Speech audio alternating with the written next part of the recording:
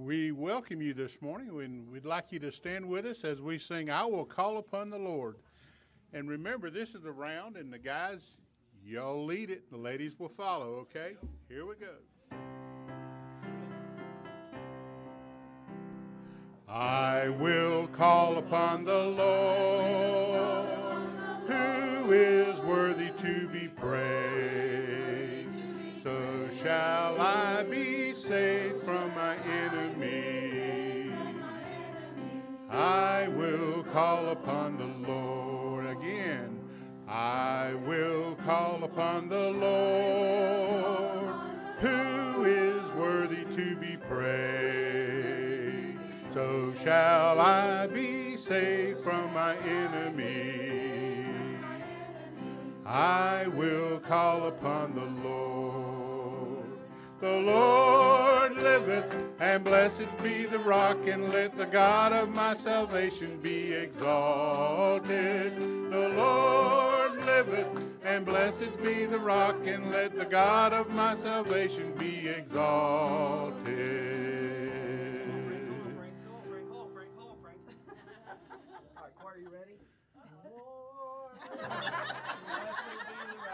All right, let's go. Okay, here we go. The Lord liveth, and blessed be the rock, and let the God of my salvation be exalted. The Lord liveth, and blessed be the rock, and let the God of my salvation be exalted. We'll have to get Terry a chiropractor now. Our next song is Holy Spirit, Thou Art Welcome.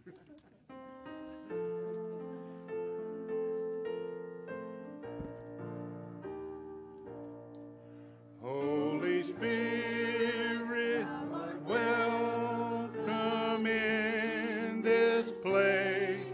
Holy Spirit, Thou art welcome in this place. Holy Spirit, and Father of mercy and grace, Thou art welcome in this place.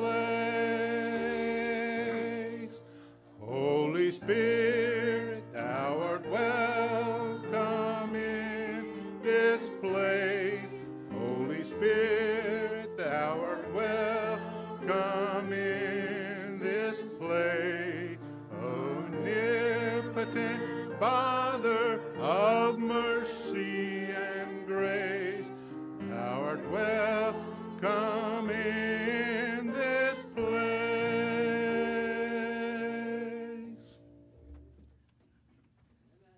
Amen. I hope that we mean that as we sing that. Amen. And I'm also thankful that if we make Him welcome, He will show up. Amen. And you don't have to look too hard for Him either. That's a great thing. And so thankful that God is on our side and a friend of sinners. Amen. And looking forward to our service today. Let's look to the Lord in prayer this morning. Ask His blessing on service. But Bob, would you open us up this morning, please? Father, we are truly grateful that your Holy Spirit can be present tense in our lives and around us. And we ask you this morning to come here to this service. We welcome you to it. We ask you to be with the pastor as he preaches. Let us feel your presence. And we ask it in Jesus' name. Amen. Amen. Thank you. You can be seated. We are glad that you are here today. As always, looking forward to a good service and just allowing God to work in our hearts and our lives and making sure we give Him the preeminence. Amen. And looking forward to that today. Do we have any very first time guests? Very first time in one of our services. We want to welcome you this morning. We will not make you give a speech. No very first timers. All right. How many old timers do we have?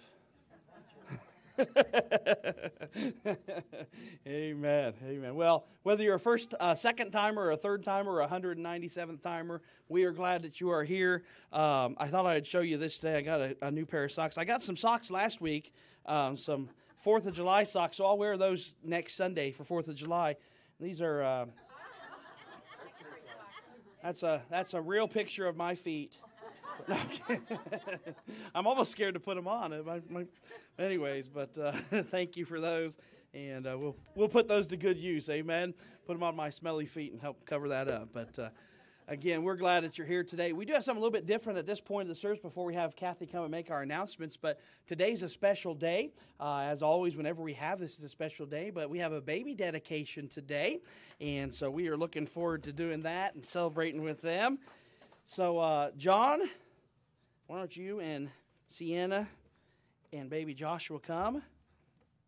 I got to reorganize everything here to get you ready here.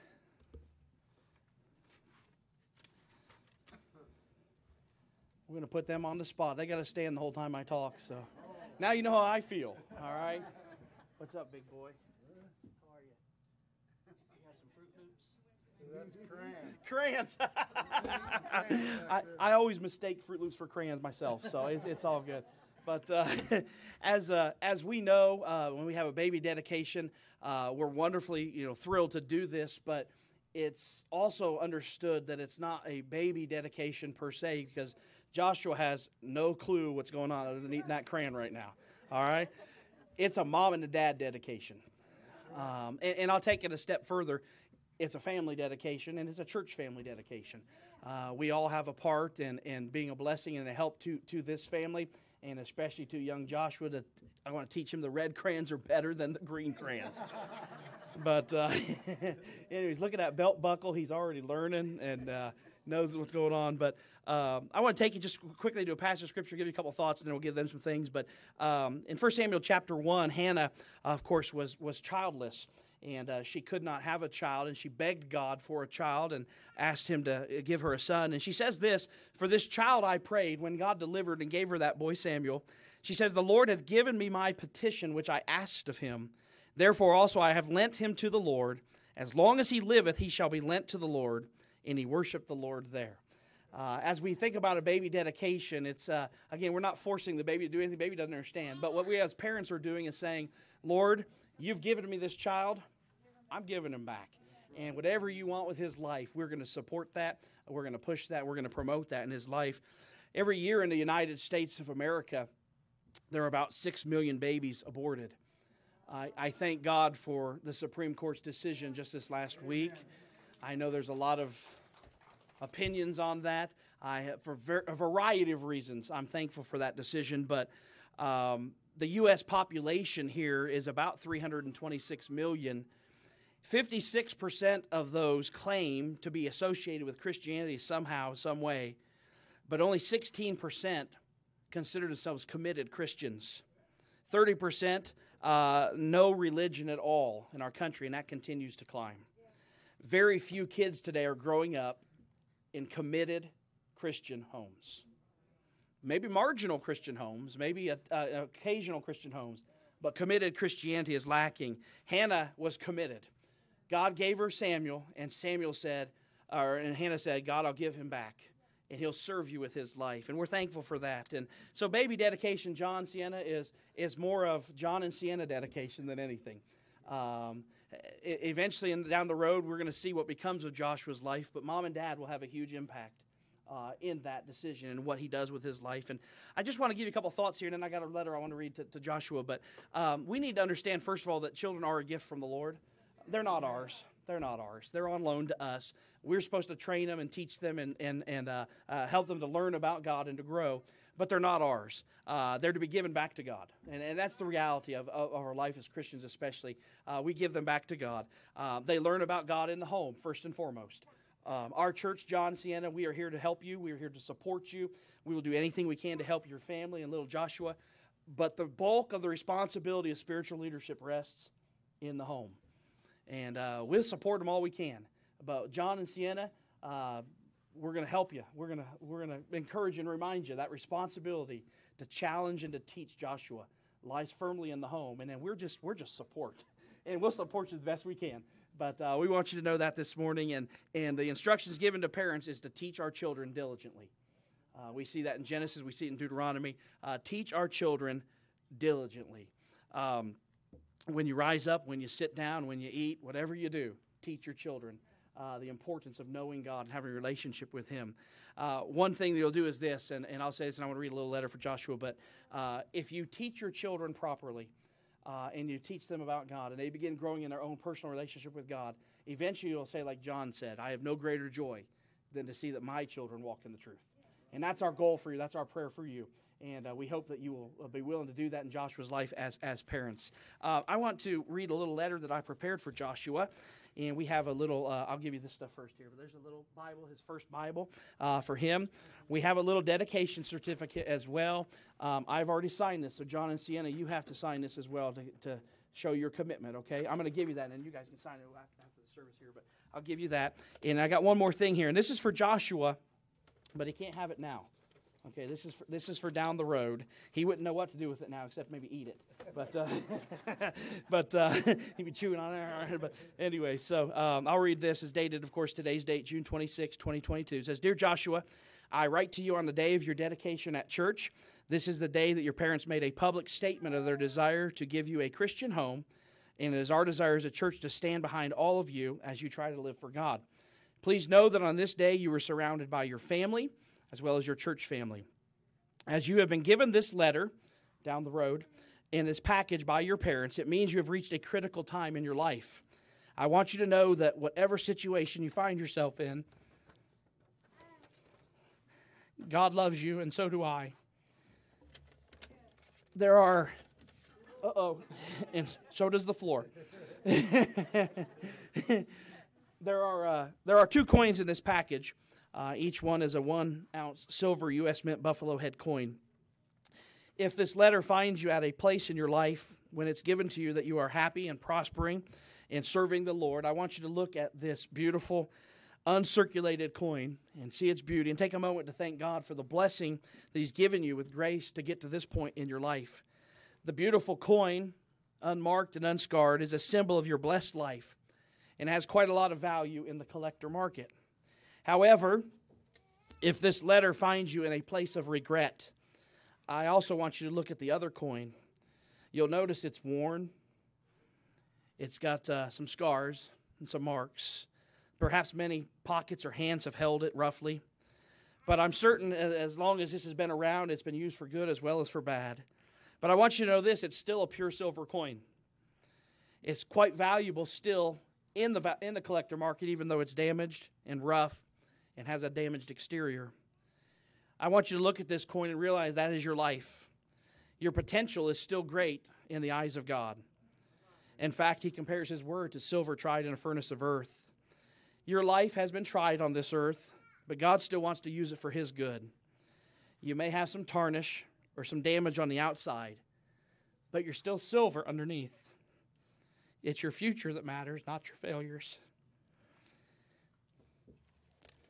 If, when you're given this package, I am still alive on this earth, I want you to know that you have a friend and a helper to either find your way back to God or to help you stay close to Him, depending on your situation. If I'm in heaven, I know you have many other good people that you can go to. Joshua, I want to encourage you to live for God. Never quit. You're silver on the inside. And I want you to know that I loved you enough to invest in you. And I'm going to give this to his parents. And when the time is deemed necessary, I'm going to seal it, John, so Sienna doesn't steal the coins. I'm kidding. I'm kidding. I'm kidding. When the might be the other way. But when the time is needed to present that to him, you will know.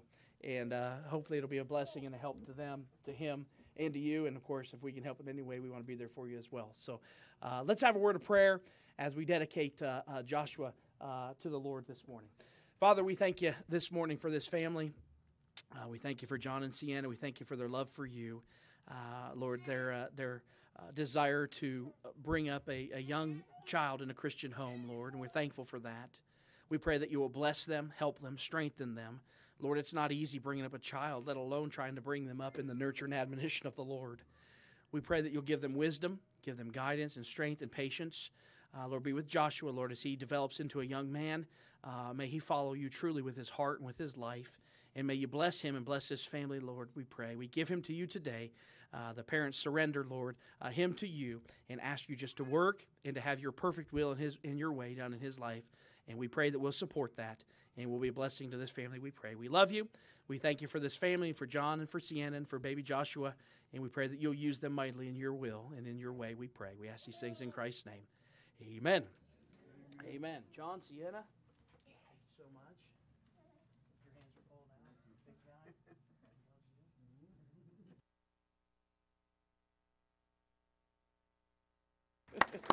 Thank you, guys. And as they're making their way back to their seats, church, I'll again just remind you, I know I said this a little bit, but let's be a help to them. Let's be a blessing to them. And let's be an encouragement to them. I know it's tough rearing children in today's age.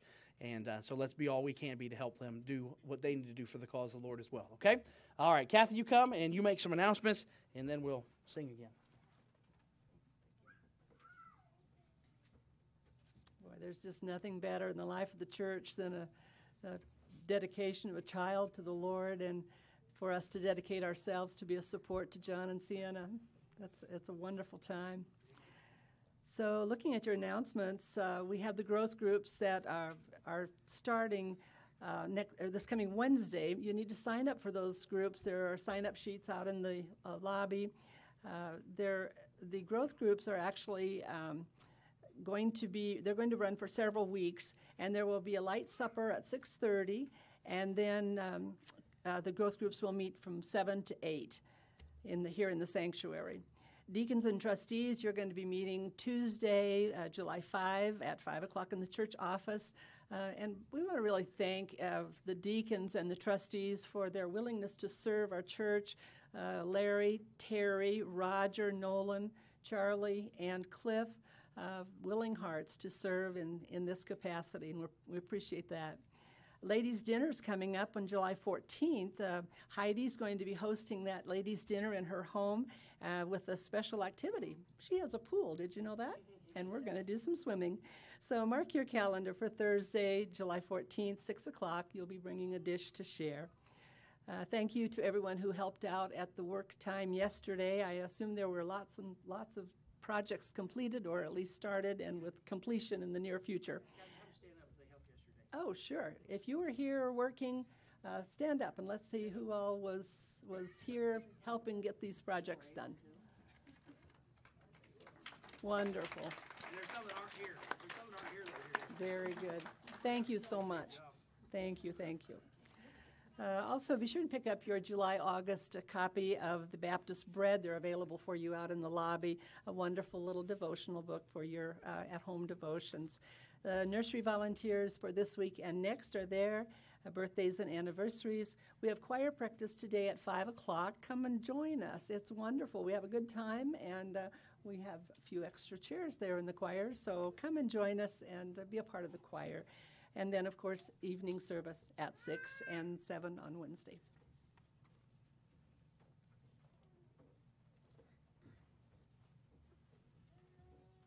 Our next hymn is hymn 495, Jesus Loves Even Me.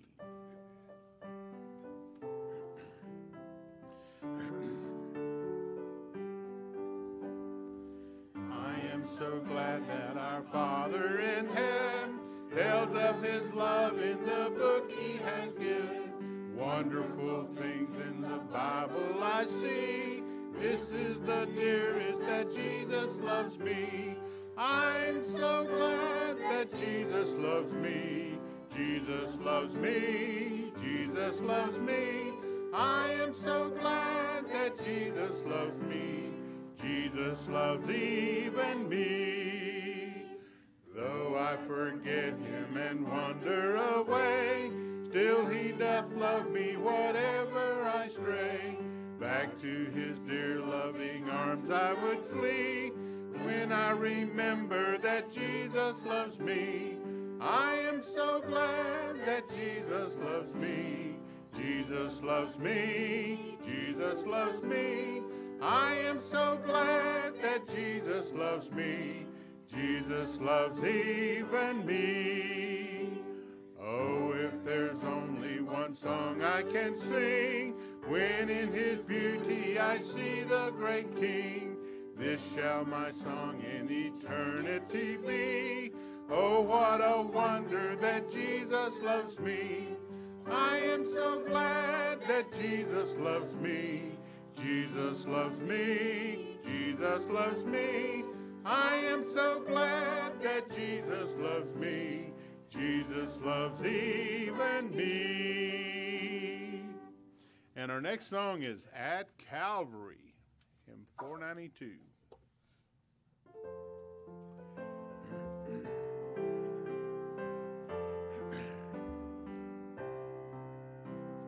Years I spent in vanity and pride, caring not my Lord was crucified, knowing not it was for me he died on Calvary.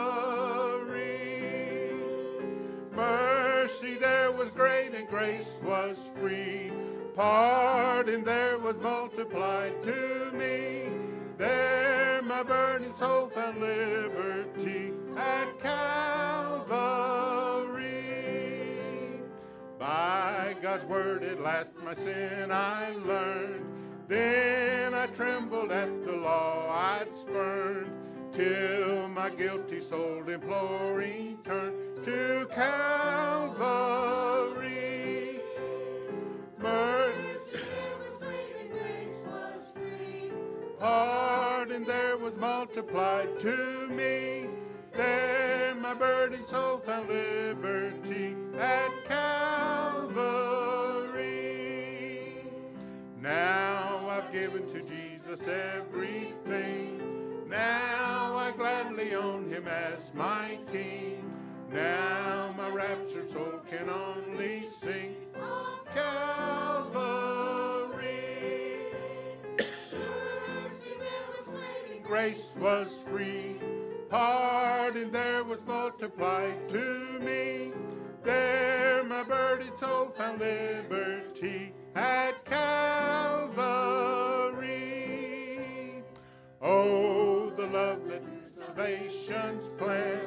Oh, the grace that brought it down to man. Oh, the mighty gulf that God did span at Calvary. Mercy there was great and grace was free, pardon there was multiplied to me. There my burdened soul found liberty at Calvary. Very good. Our next hymn is hymn 389, Spirit of the Living God.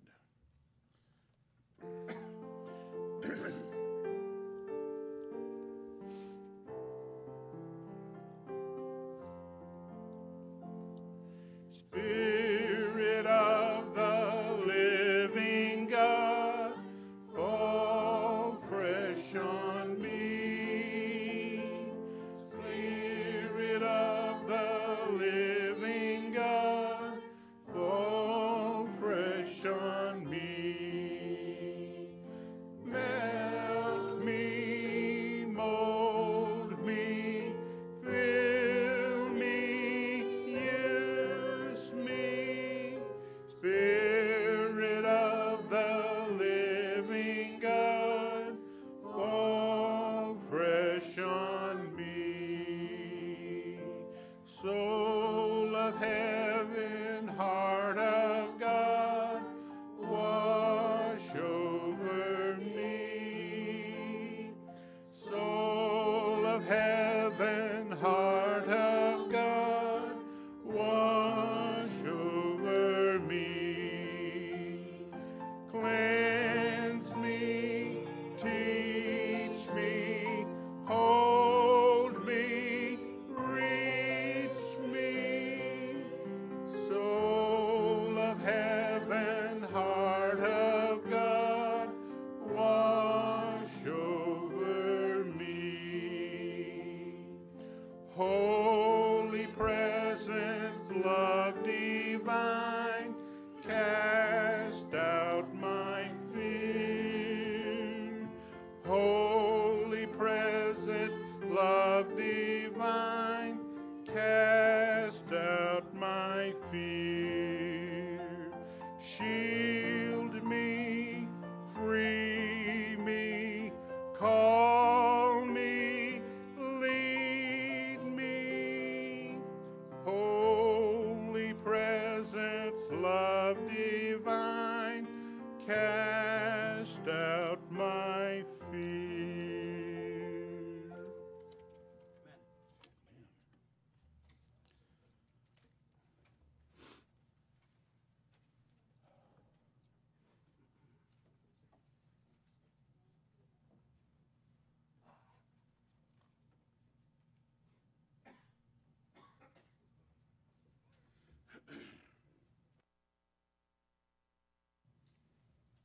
Mona, you forgot me, honey. That almost became an a cappella special.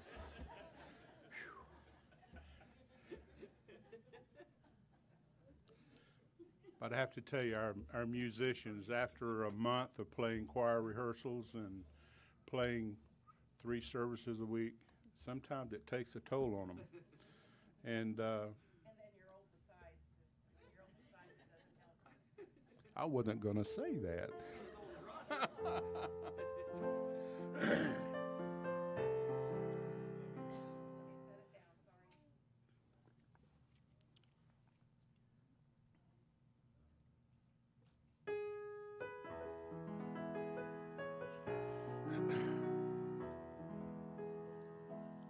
I'm kind of homesick for a country to which I've never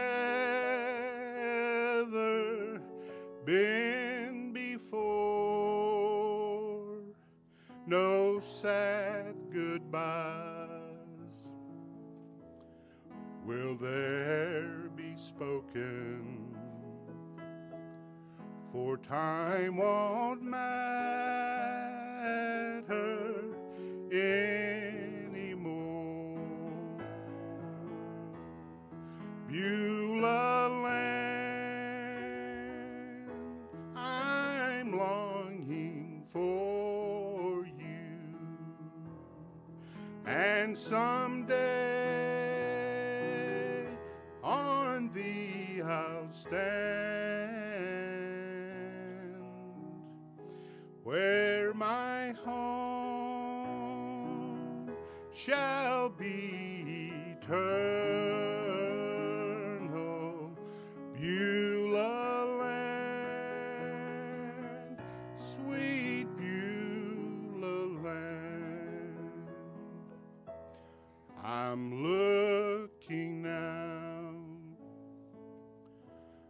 across the river,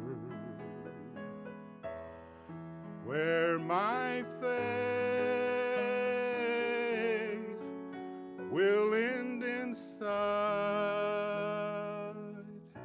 There's just a few more days to labor, then I will take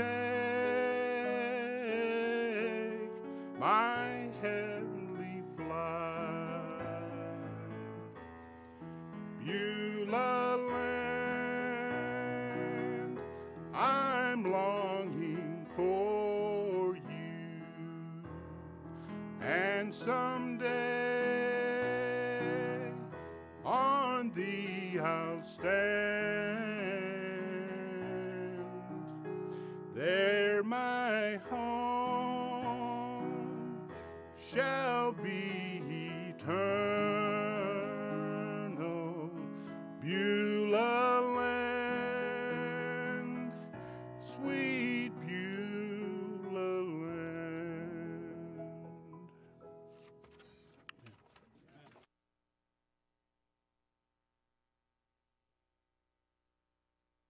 Even so, come quickly, Lord Jesus. Amen. Amen. We're going to go and dismiss our kids over to junior church at this time. They'll make their way next door, and while they're coming, or while they're leaving, while they're going, whatever they're doing, if you'll find in your Bible the book of Revelation, chapter number 1. Revelation, chapter number 1. When you have found that, just look at the page to the left of it, and you'll be in Jude 20, 22, 23. All right? Just trying to help you. I said Jude, and some of you went, what? We're going to start a series for the next few weeks. They will not be linked together necessarily as far as building upon each other, but we're going to look at the topic of go. And for the last month or so in our Sunday school classes, we've been seeing the importance of witnessing. We've been going through how to do that, how to contact people, how to start a conversation up, and those types of things. And for the next few weeks, we're going to be looking at some very pointed things from Scripture that really teach us and show us our obligation to give the gospel to the lost. And our growth groups on Wednesday nights will compound on top of our Sunday morning services. That's what we'll be referring to and going back to study on Wednesday nights. So if you haven't signed up for a growth group, today's your last day to do so. Unless you join us partway through, you can do that as well. But sign up out there if you would.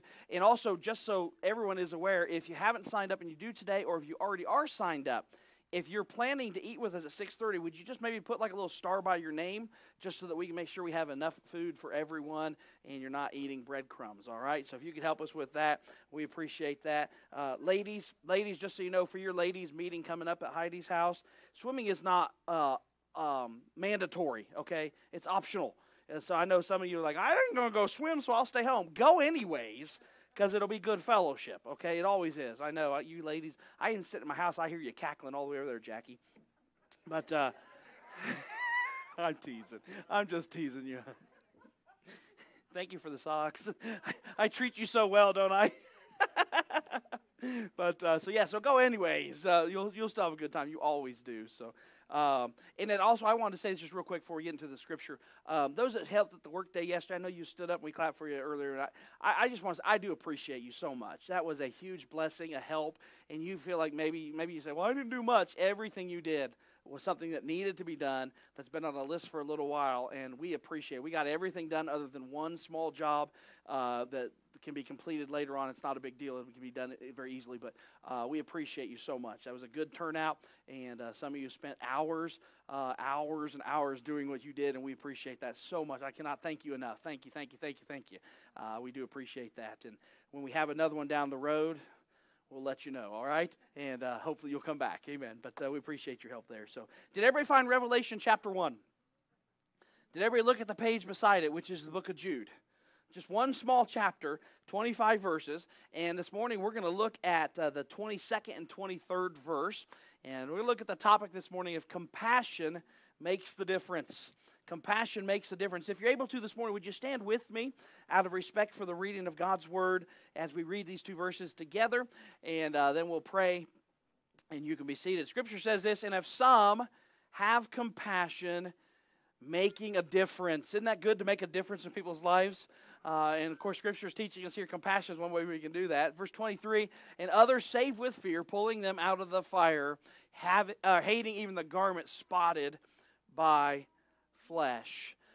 Compassion makes the difference, and specifically today we're going to focus on the topic of compassion makes a difference in eternity. Compassion makes a difference in the lives of people in the area of heaven or hell and where they're going to spend eternity with their lives. And so let's look at that topic this morning. Compassion makes the difference. Let's pray together, and then we'll be seated. Father, we thank you this morning for your love and goodness. Thank you for the time we've had to be in your house, Lord, to worship you, to praise your name through song, Lord, to see another a family dedicating a child to you. What a blessing that is. And Lord, it's just been good to be in your house today, and we're grateful for the opportunity we've had. We ask you now as we open your word for the next few minutes that you'll bless the preaching. May it be helpful to us, instructional, educational. Lord, may it just guide us and encourage and strengthen us, not just in our walk with you, but also in our desire to share the gospel with the lost, Lord, I pray. Lord, we thank you for the opportunity we have to serve you with our lives. We ask you now, as always, if there's one that does not know you as our Savior, whether they be in our service or watching our service online, Lord, we pray today would be the day they recognize their need for you and how much you loved them, that you gave your Son to die for them, and they would trust you, Lord, as their personal Savior. We ask you now to bless the remaining moments of our service and this time of preaching. We ask these things in Christ's precious name. Amen. Thank you. You can be seated this morning. Compassion makes the difference. What is compassion? Compassion, just before I kind of give you a definition or a description of it, one thing we need to know about compassion is this. It is the prime key factor or ingredient in being a witness for Jesus Christ. When I establish this thought of having compassion for souls, it motivates me to want to tell them about Christ. So it's a very key factor. Compassion comes from the Greek word eleos, and it meaning to have mercy or to show kindness by assistance. To show kindness by assistance. Compassion is not just an emotion. Compassion is much like we describe love. It is an action word. It signifies that compassion is something we don't just say or express. It's something we do. We assist the object of our compassion. That's where the root word eleos comes from. Another word used for compassion in Scripture is splanknois. Aren't you glad we don't have to say that word, right? Splanknois. And the meaning of that word is bowels. Bowels. Now, when you think of bowels, again, we're not what we would typically think of today. That's not what it means. It's meaning the inner parts of a person, the hearts, the lungs, the liver, the upper intestines of a person is what it's referring to.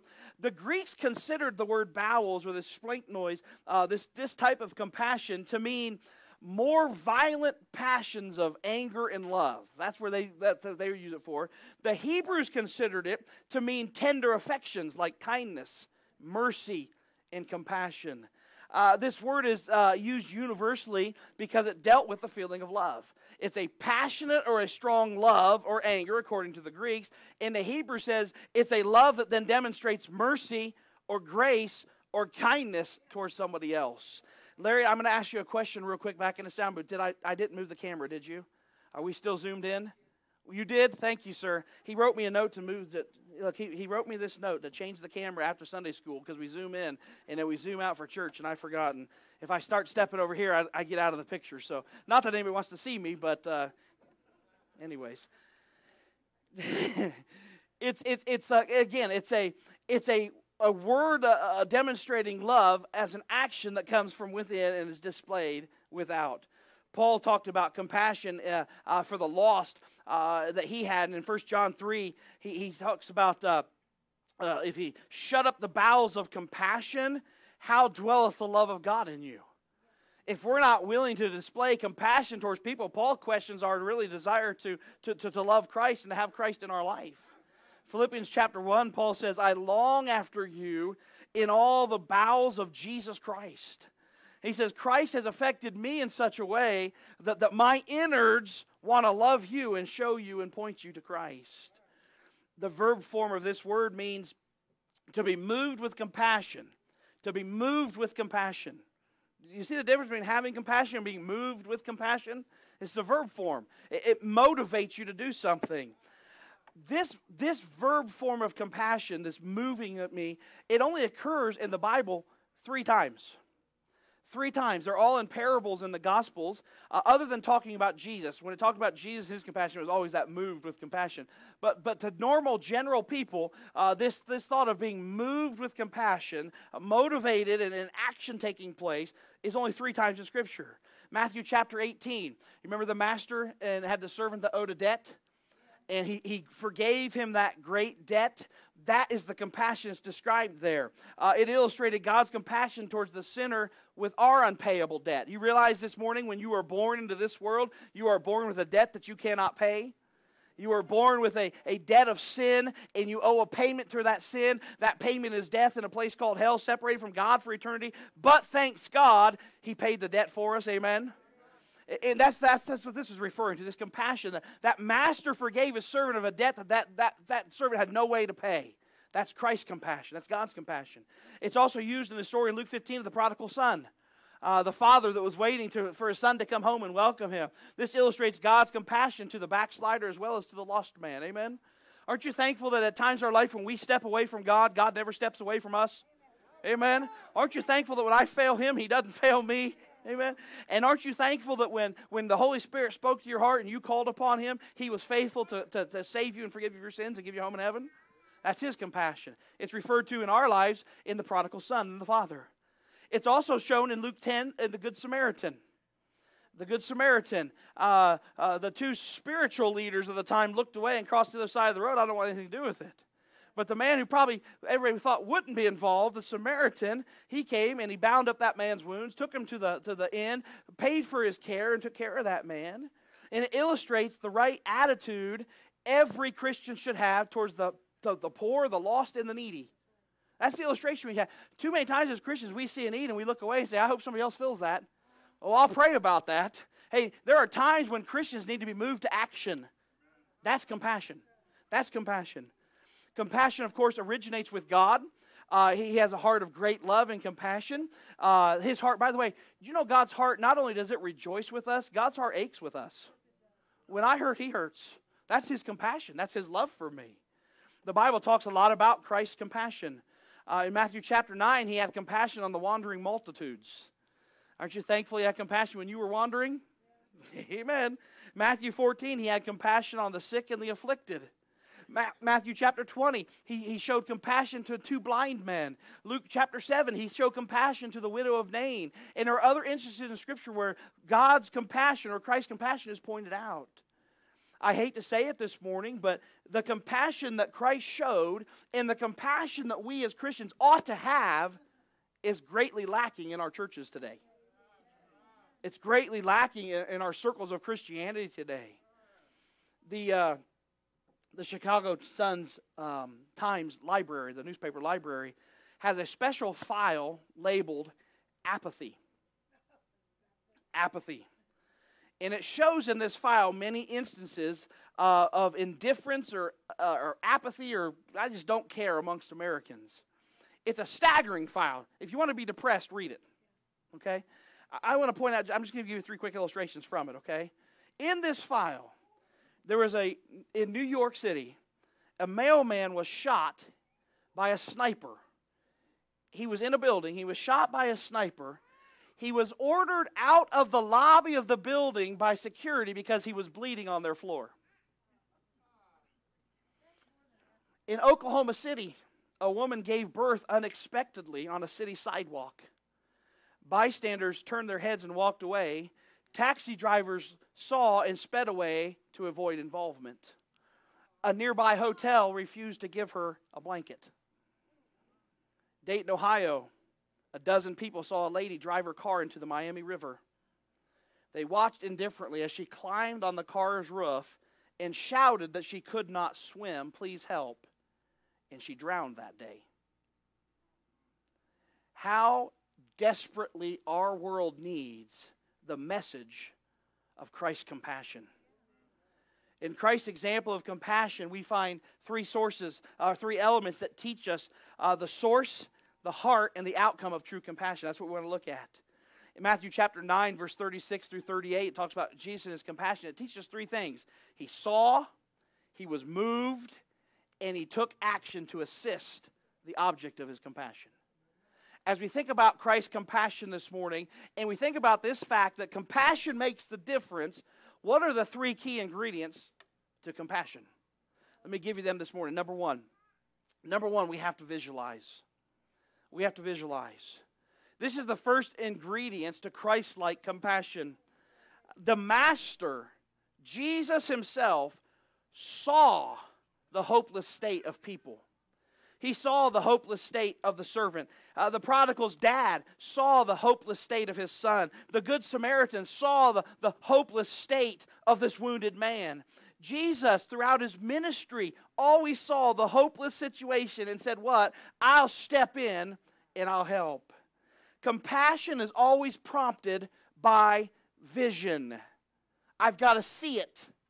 Proverbs tells us where there is no vision, the people perish. I've got to have a vision. If I don't have a vision, I'll never have a burden. If I don't have a burden, I'll never have a goal. If I don't have a goal, I'll never establish a plan. If I don't establish a plan, I'll never pursue it. If I don't pursue it, I'll never experience fruit. If there's no fruit, the world perishes. It all starts with seeing.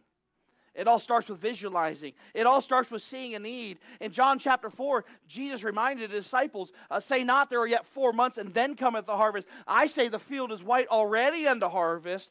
Go and win them. Go and win them. We've got to see the need. We have to visualize the compassion that we need for people and realize compassion makes a difference. It does not take you long, or it should not take you long, to stop and look at the world around you and realize we have great needs. The world is hurting. The lost are needy. Christianity is suffering. We have needs. Visualize this fact. There is spiritual poverty in our world today. Yeah, I know there's physical poverty. I understand that. There's financial poverty. I get that. There is spiritual poverty in our world today. The world is blind to the need of the gospel. Visualize inner turmoil in the lives of people. Visualize hopelessness, aimlessness, a lack of peace, a lack of joy, a lack of contentment, a lack of purpose in the lives of unsaved people. Have you ever talked to an unsaved, lost person and realized how depressed and how sad they are? And they're always looking for answers, and they're looking for solutions. They're looking for happiness and peace and joy, but they're looking in the wrong places. I know that. I got to see that. I got to open my eyes. I've got to visualize this morning. Jesus saw the multitude and was moved with compassion. In order for my heart to be moved, my eyes have to be open. Amen? Think about this morning. Think about this. We often say something like this. Well, so-and-so has a need. I will pray for them. So-and-so is lost. I will pray for them. That's great. I encourage you to do so. But here's our problem. We say, I'll pray. God's in control. God's going to do what God's going to do, so I'll just let God do what He's doing. I'll say my quick little prayer, and I'll forget about it. Compassion says this: I see the need. Yes, I'll pray for it. Then I'll put feet to my action, and I'll do something about it. Amen? My dad always used to say a need seen is an opportunity or an obligation or a job given. I open my eyes and I see the need, and it motivates me then to do something about it. But I got to open my eyes first. I tell you, folks, our country is partly in the situation it's in today because Christians for years have buried their heads in the sand, claimed separation of church and state. I'm not supposed to get involved. That's government. And God says, listen, I've got a plan. Follow my ways, not man's ways. You got to get involved. I've got no right to complain about government if I don't vote. Amen. I got no right to complain about things if I won't do something about it when God stirs my heart about it. Amen. I got to visualize. We're not ostriches, folks. We don't get to stick our head in a hole and say everything's going to go away eventually. We've got to see things for what they are. I look at our world today. My heart breaks. I look at our small little community. We're not, high crime, Phoenix and that kind of, we're not multi-billion population, but our community is hurting. There are needs. There are people who are lost. There are people who are broken. There are families who need help. There are people who just need somebody to invest in their lives. I have got to open my eyes this morning. Compassion makes the difference, but it starts with opening my eyes. Visualize. Visualize. Number 2, agonize. Agonize. My vision will supply me with a burden that will then move me to show compassion. See, when I see the need, it ought to burden my heart. When I see the need, it ought to move me with a brokenheartedness, an agony of lost souls, an earnest prayer on behalf of the lost souls, and a desire to do everything I can to reach those lost souls. Agonize. Moses in Exodus chapter 32 agonized. God had come. Moses was on the mountain. The people had built the golden calf under Aaron's direction. We're worshiping the golden calf. Remember, Moses comes down off the mountain and hears the noise and the junk going on. Comes in and finds out what's happened. Says, what in the world have you done? And God says, you know what? I'm just going to kill them all. And Moses begged God. He said, God, forgive them. And if you have to punish anybody, punish me. Punish me. Moses agonized for the souls of his people. Jeremiah, in Jeremiah chapter 9, agonized for his people. Jeremiah is known as the weeping prophet. He was used to agonizing for the sins of his people and begging God to forgive his people.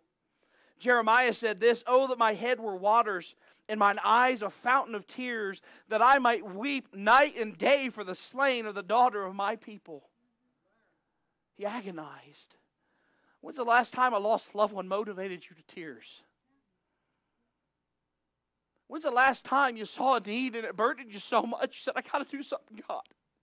I don't know what and I don't know how, but if you'll show me, if you'll help me, I'll do it. See, it's great to see, but that sight has to move me and burden me to the point where I agonize. Jesus, in Matthew chapter 23, agonized over Jerusalem. Agonize. It's a passion that is born from our compassion. John Knox, missionary of the past, said, give me Scotland or I die. George Whitefield prayed, give me souls, God, or take mine. David Brainerd, fantastic missionary, said this, I care not where I go or how I live or what I endure, so that I may help to save souls. When I sleep, I dream of them. When I awake, they are first in my thoughts. No amount of scholastic attainment, of able and profound exposition, of brilliant and stirring eloquence can atone for the absence of a deep, impassioned, sympathetic love for human souls. Agonize. When's the last time we just stopped and realized there are people we see every day of our lives that are lost without Christ.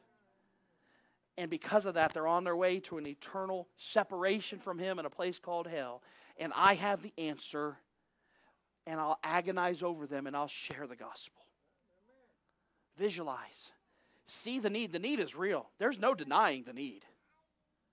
But will I allow that then to affect me and cause me to agonize over the need? You ought to think about it. When you wake up in the morning, lost souls ought to be on your mind. When you go to bed at night, lost souls ought to be on your mind. When you go to work, lost souls ought to be on your mind. When you have the opportunity to go shopping, as dreadful as it is for most of us, lost souls ought to be on your mind. I'd enjoy shopping more if I knew I was going to give the gospel to somebody. Amen? Agonize. Agonize. It ought to bring us a tremendous burden to my heart. It ought to break me to the point where I'll say, Lord, whatever it takes, use me. Use me to help fulfill the need. Compassion. We have to visualize. We have to agonize. Number three, we have to evangelize. When Jesus saw a need, He was moved with compassion, and then He acted. He healed the sick. He fed the hungry. He raised the dead. He saved lost souls. Don't just see the need for the person and feel for the person. Act upon the situation. It starts with visualizing.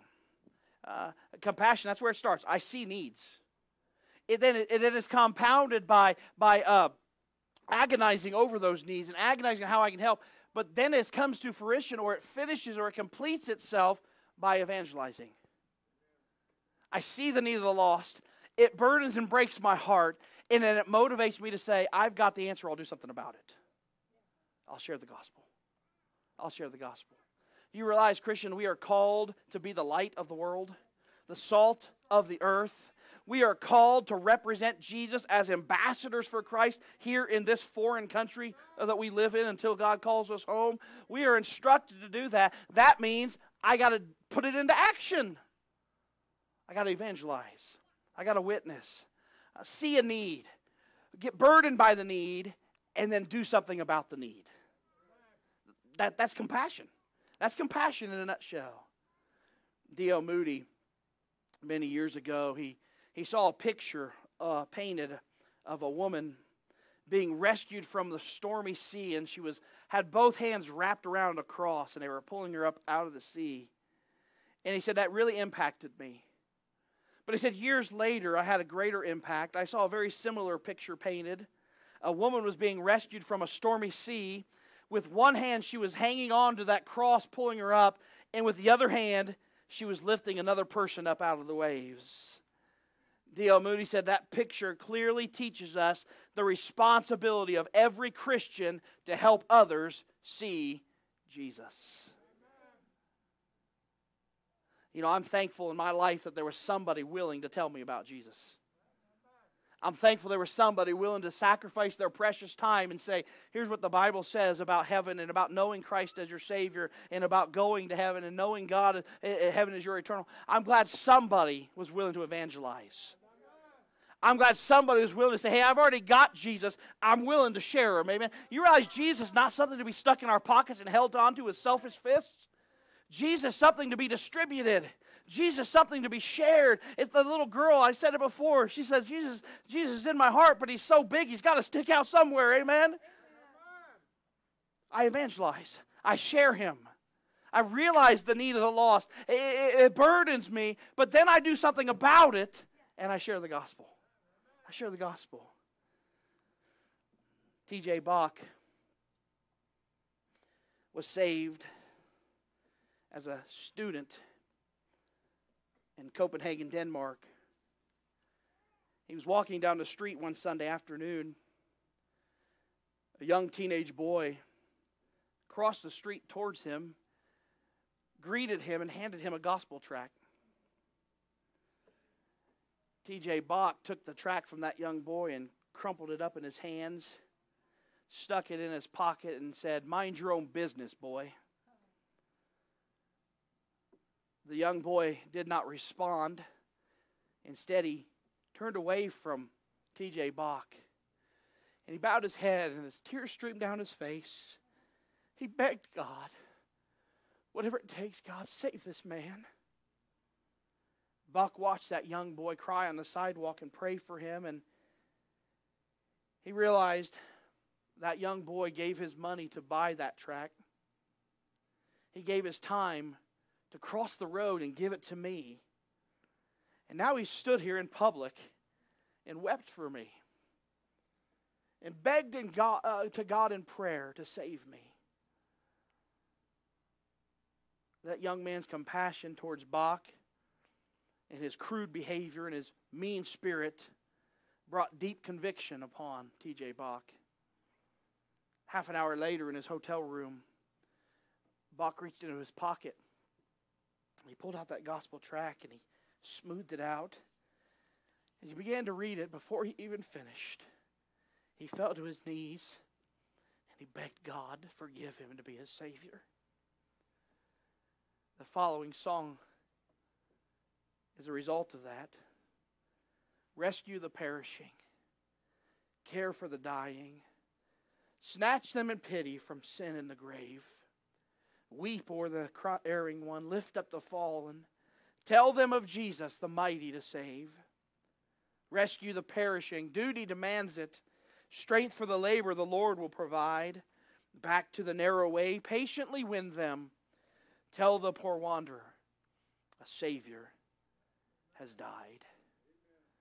Compassion makes a difference. Church, I want to challenge you this morning. Open your eyes. Open your eyes. You see, you're here this morning in a crowd of people on the same page, with the same purpose, worshiping the same God. We're all, hey, let's hold hands and sing Kumbaya because we're all on the same team. But as soon as you walk out their doors, there's a huge, vast mission field waiting for you. Whatever city you may live in, whatever part of the city, whatever neighborhood you might live in, they need Jesus Christ. Keep your eyes open when you leave Calvary Baptist Church. When you pull out of the parking lot, thank you, amen. When you leave the parking lot, keep your eyes open. There are needs everywhere. This weekend, Friday Fellowship, we had two people stop. One not on his own power and one by his own power, that had needs that God providentially brought into our pathway for a certain purpose, for such a time as this, and we help with a need. But you got to have your eyes open. You got to be looking. We've got to stop burying the head in the sand. We've got to stop saying, well, I'm saved. I'm on my way to heaven. My eternity's settled. Oh, yay, hallelujah. Instead, realize there's millions around us that are lost. Visualize. Open our eyes this morning and then agonize. Allow what we see to affect our hearts. Some of you will never forget what took place on 9/11, 20-some years ago. I remember after that took place seeing the pictures that came out of children killed or injured very badly from the situation that took place when the towers fell. And I remember how that affected my heart. Do you realize that in spite of the vast and drastic injuries those kids faced, do you realize that doesn't hold a candle to spending eternity separated from God in a place called hell? Doesn't hold a candle. And as much as that stirred and moved my heart, how much more should a lost soul move me and cause me to agonize and even weep over someone in prayer? When I see and when I feel, then I have to move. See, compassion is not one of those elements. Compassion is all three combined. I see, I hurt, I ache. It causes pain. But that motivates me then to do something about it. And I move on the sight and on the feeling. Evangelize. The need of the world is not for a better government system. The need of the world is not for gas prices to drop, although I wish they would. You know, the need of the world is not for some new global economic stimulus package. The world for the need is not the new Green Deal. The need for the world is very simple. It's Jesus. It's Jesus. And the sooner I begin seeing that and allowing that to cause me to agonize over it, hopefully the more it'll motivate me then to share Him with others. Christ-like compassion. Love in action. Don't take this the wrong way. We have our food pantry out here that feeds, I can't even tell you how many. Najaya might be able to tell you how many hundreds of people that it helps weekly. Food's a great need. Clothing can become a great need. I get that. From what I understand, I don't have to deal with this, but baby formula is a problem right now. I don't know. I don't deal with it, but it's a need. There's nothing wrong with helping with those needs. Okay? But here's what I need to understand. The primary need is still Jesus. And if I'm going to help them with food, if I'm going to help them pay a light bill, or I'm going to help them what you fill in the blank, that's great. But don't miss the opportunity to help them with Jesus as well.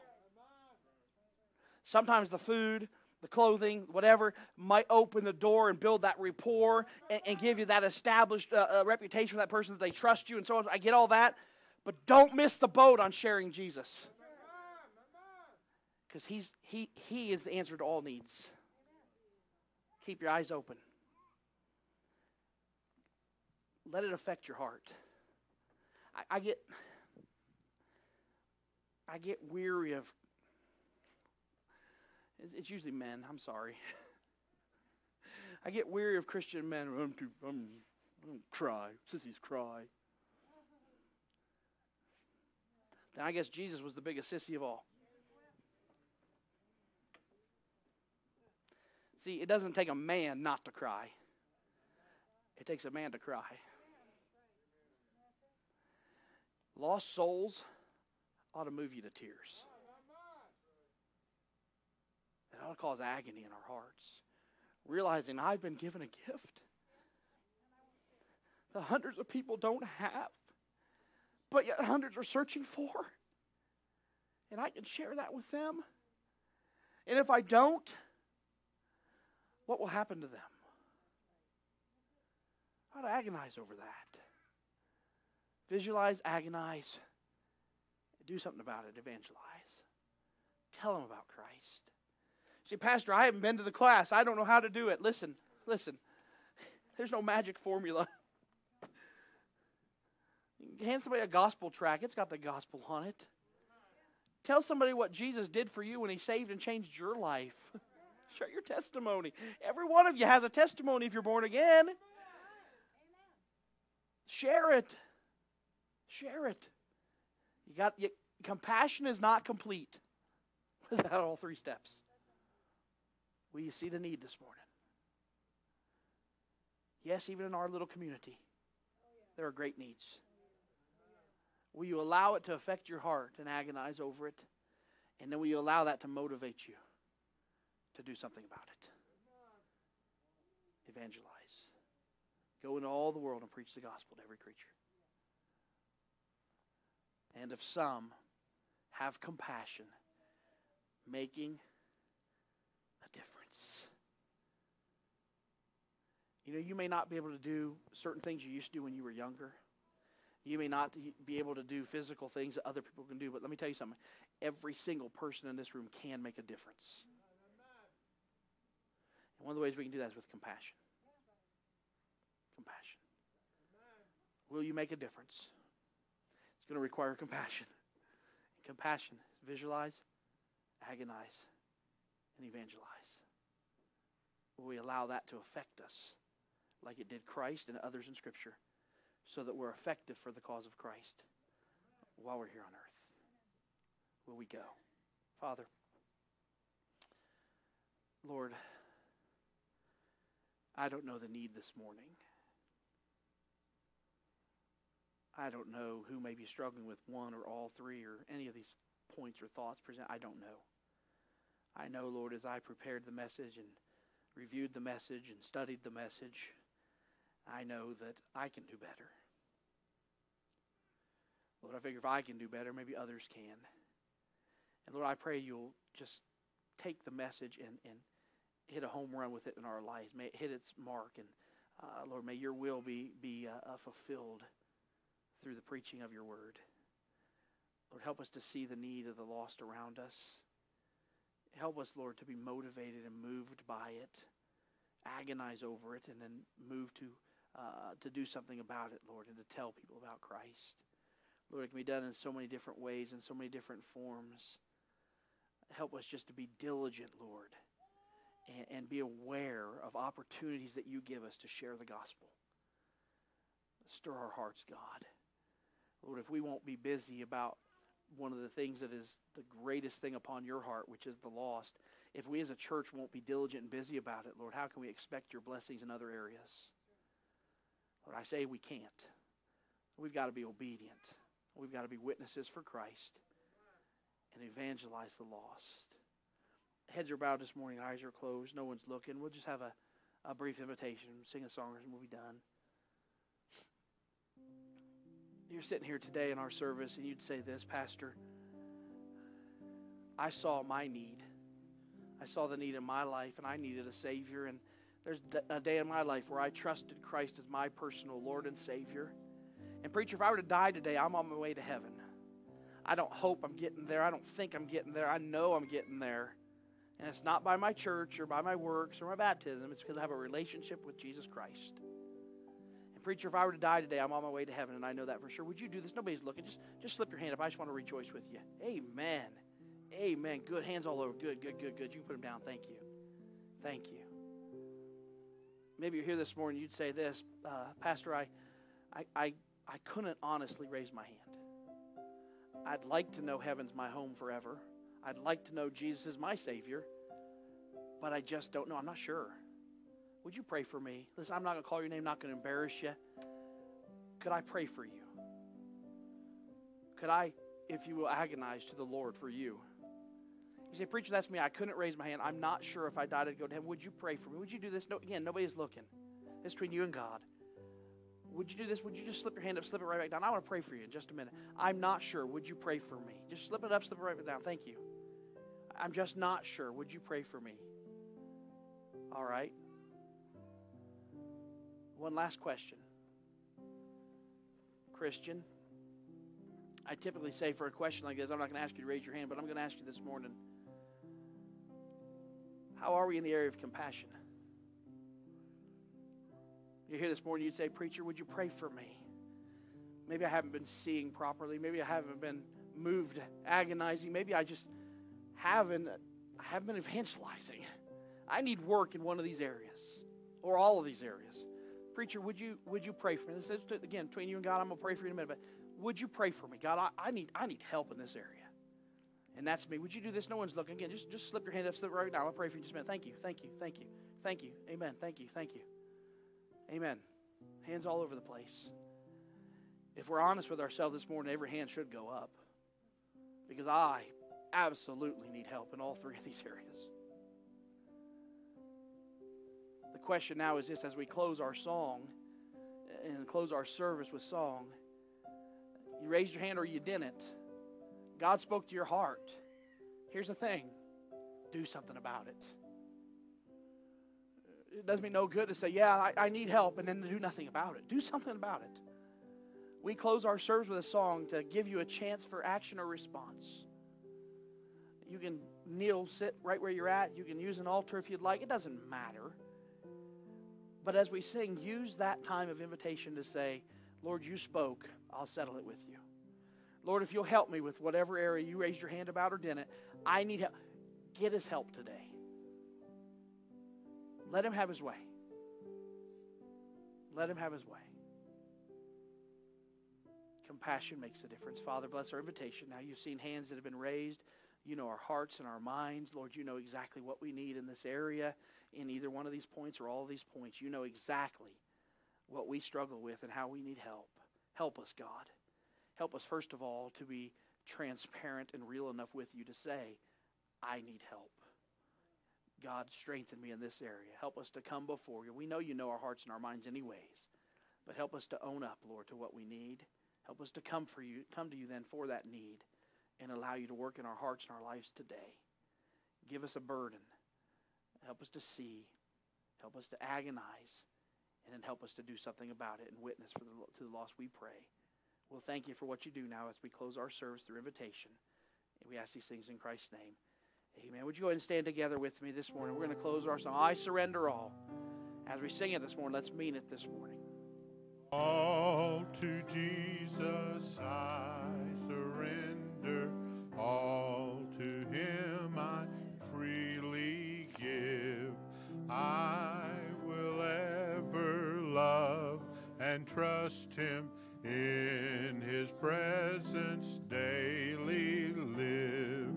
I surrender all, I surrender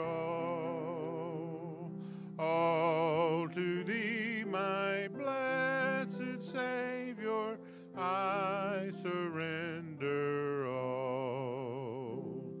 all to Jesus I surrender, humbly at his feet I bow, worldly pleasures all forsaken, take me, Jesus, take me now.